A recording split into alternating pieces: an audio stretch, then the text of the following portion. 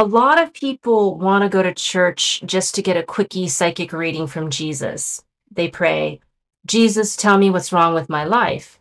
And Jesus says, you're on the wrong track. And they say, wow, thanks. Then they go hire a lawyer to get them on the right track. Or they pay a therapist to listen to them. Or they enroll in a class. They take it into their own hands and they try to solve it with their own consultants. So they trust Jesus to give them the right answer, but then they don't trust Jesus to lead them to the right path to get that answer. And do you know why? It's because they want to delegate the work or pay someone to fix it. And I tell them, you can't pay God to fix it. You can only invite God to be your life partner and join you on your journey to true healing. God wants a relationship with you. And people who aren't willing to do the work, I feel like when they're praying, they want God to be their consultant, an employee or servant to problem solve and do work for them. They don't want God or a church to partner and co-create with them. God is in it for the partnership. And when they're praying incorrectly, they're in it to do it on their own.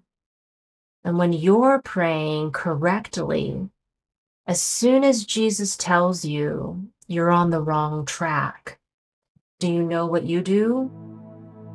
You pause, you breathe, you take that in, and then you trust God. You trust what He said to you. And more importantly, you let God trust you. God can trust you enough to tell you the full truth and nothing but the truth. You have to be willing to let God trust you so that God can tell you the truth. And the moment you let God trust you, God will say, do you want to know what the right track is? And you say yes. And then God shows you. And then you invite God. You say, well, will you walk with me to the new track? And then walk the walk with me? Like, can we get on the right track together as a team?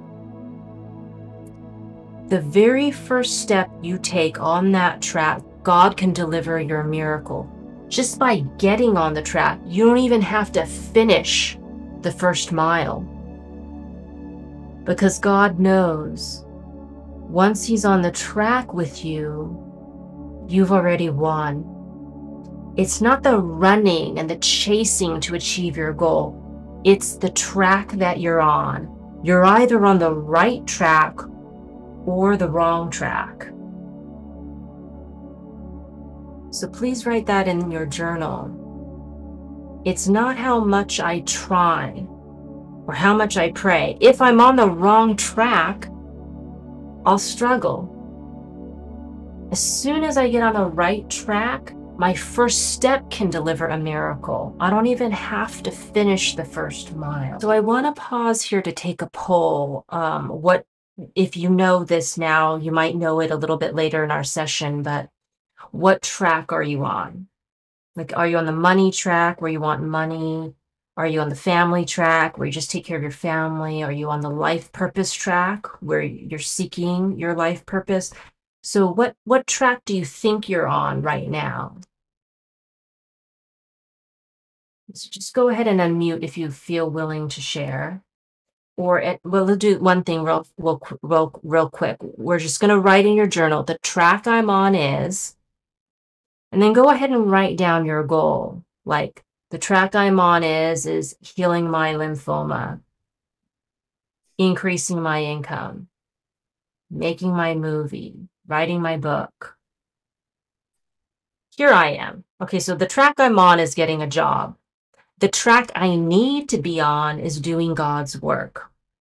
Now, when God said that to me, I was like, I don't get it. How's that going to get me a job? Doing God's work will get me a job. Applying for jobs won't actually get me a job. And I'm going to circle back around to this if you don't understand it now. So, okay, so here's someone else in here's someone else in our church. The track you're on is trying to make peace in your family. The track you need to be on is me time, selfishly making yourself happy. So how is that going to bring peace to your family? When you step out, Jesus steps in. Why? You are not qualified right now in this point in your life to be a peacemaker because look at you. You are strung out, you're burnt out, and you haven't really slept in 6 years. Look at Jesus. He's a fountain of peace. The guy sleeps 22 hours a day. He's very well rested. He just touches your family on the forehead. It's like spiritual Vicodin. They fall face down in peaceful slumber. He's a walking painkiller. Jesus is the peacemaker, not you. Okay, so here's another one of you from our church. The track you're on is praying that God shows you the right stocks to buy to make millions of dollars. The track you need to be on is realizing that you already have millions of dollars. You just want more. Why waste your prayers? Do you realize the value of your prayers? Praying is the most valuable asset and valuable investment you could ever do. If you want more millions of dollars to add to the millions that you already have, then pray for something that money can never buy. Happiness for someone who's suffering, love for someone that you see is not loved, or hope for someone who's hopeless, or peace for someone who is in conflict, or help for someone who's helpless. Pray for people who have millions of dollars, but you can see that they're so lonely that they have no friends. And when they get a friend, maybe you'll be that friend, and then they'll show you how to invest in the right stocks to make millions of dollars to add to your already existing millions of dollars. Your friends will get you there, not your greed. In your journal, write, the track I need to be on is.